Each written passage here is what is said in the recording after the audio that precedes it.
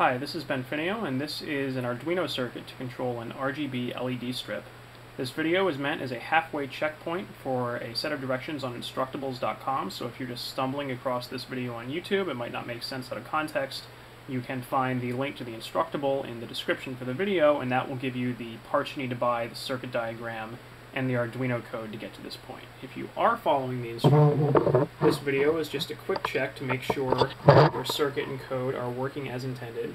So you can see here I have everything assembled, and I have the toggle switch in direct control mode right now, so what I can do is just turn the first three potentiometers and use them to individually control the brightness of the red, green, and blue LEDs.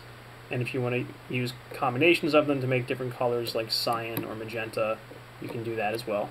And then if I flip the toggle switch, it will automatically go into color fade mode, where I can use the fourth potentiometer to control the speed of that fade. So anywhere from a very rapid, borderline seizure-inducing fade to a much slower fade, depending on what you want. So then you can just use the toggle switch to flip back and forth between these two modes as needed. So if your circuit is working like that at this point, then you can go ahead and move on to the next step. If it's not, you can check out the troubleshooting steps after the video in the Instructable.